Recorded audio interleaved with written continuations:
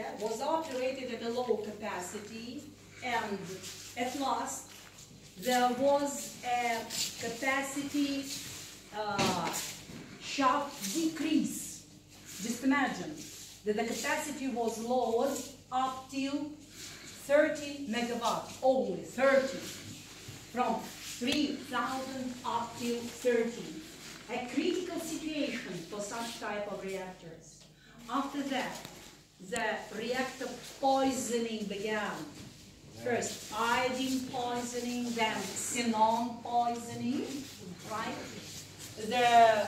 By the by, the operational personnel, the shift personnel, they didn't have a visual information about the level of capacity.